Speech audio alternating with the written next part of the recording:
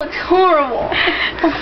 We literally just finished watching Surprise and Innocence.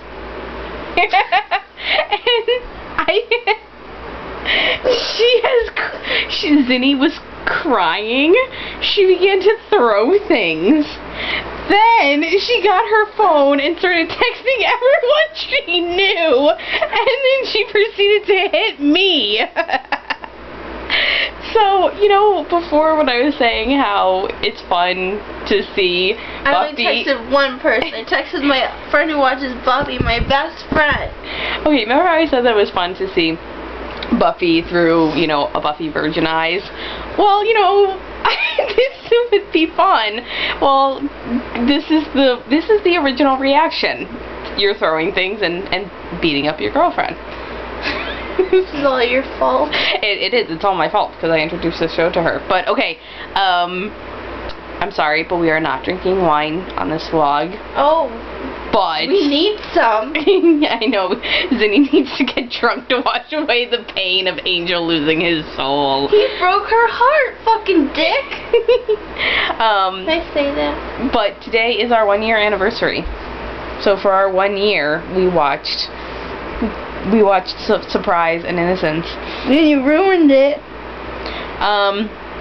One thing that's really interesting is that Xander and Willow and Oz and Cordelia are supposed to go to the army base to steal the rocket launcher, but that never happens. Instead, a whole day passes before they actually do it, and that's a huge flaw in the editing, but in the novelized version of this episode, they explain it as something like, you know, Willow can't get away from her house, or Oz's van was in the shop or something. So, you know, yay for the novelized version for fixing that error, but if you've never read it, then, you know, you just saw this flaw. But, you know what? Okay, I know Angel lost his soul, he broke Buffy's heart, now Buffy has to go kill him. It was really horrible, but we also found out that Jenny Calendar is actually... Fucking Gypsy, it's her fault too. Is actually Jena Kaldrish of the Kaldrish Gypsy tribe. So, Jenny, you know what, way back when this episode aired, they had a, you know, like a little teaser, a little preview, and they said, next week on Buffy, someone will betray her, and they showed Xander's face, Giles' face, Jenny's face, and Angel's face. But you know what? 2 people betrayed her, because Jenny betrayed her, and Angel betrayed her. What do you think is going to happen with Jenny now? Because Buffy's mad at her, and Giles clearly took Buffy's side. What's going to happen with Jenny now? Everybody's gonna hate her guts. Everybody's gonna hate her guts. But,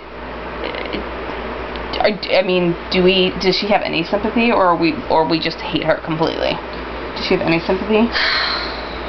I think that she started to care about Giles a little bit, and that shows. I think that she probably is a little bit sorry if she wouldn't have tried to save Willow. She did try to save Willow, and also she tried to prove a point with her uncle, because she was saying that Angel could help them, that Angel was becoming so good, he saved Jenny's life once. Yeah. But, and we don't know what's going to happen with Jenny. Can we get to the part back, can we go back a little bit about the part that she, like, gave up her virginity for him? Yeah, and how fucked up it is that his one moment of happiness had to be that. Well, he was already happy because he found her. Yes, he was, but I think, I mean, of course, you know, the show is never going to go completely literal because it's on television, but I think actually it was like the moment he ejaculated, like the moment he had an orgasm, and he had an orgasm because he was with his one true love. And that was his one true moment of happiness, was the actual orgasm. Yeah. So, but I don't understand why well, I guess orgasms do make you happy. Orgasms make you really happy, honey. You do.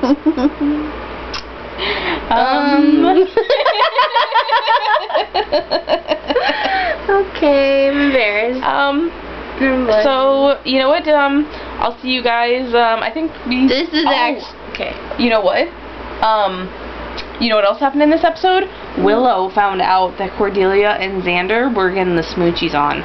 That was really upsetting too, but at least she found out that Oz really likes her and wants her to like him. That was pretty awesome.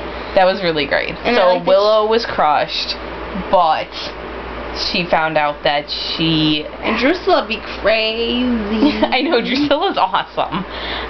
Spike is pretty awesome. He's crazy too. But, you know, Xander and Cordelia are smooching, and Xander posed the idea of maybe them going on an actual date, which of course Cordelia wasn't all that great about, but then Xander was confident enough to stand up to her, which of course Cordelia didn't like. Yeah.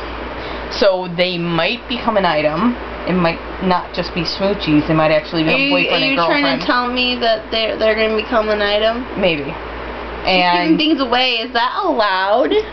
Well, there's a reason why you're not allowed to watch these vlogs. Because I give things away.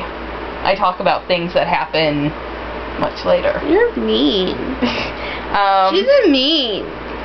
Mean because she made me watch this episode, and I was all like, I want to look up what Drusilla's been on IMDb. She's like, you're not going to want to watch that. You're going to want to find out what happens next. It's true. It's true. I said that I never saw Juliet Landau, who plays Drusilla. I never saw her in anything else. If you have, let us know below so we can find out. Down below.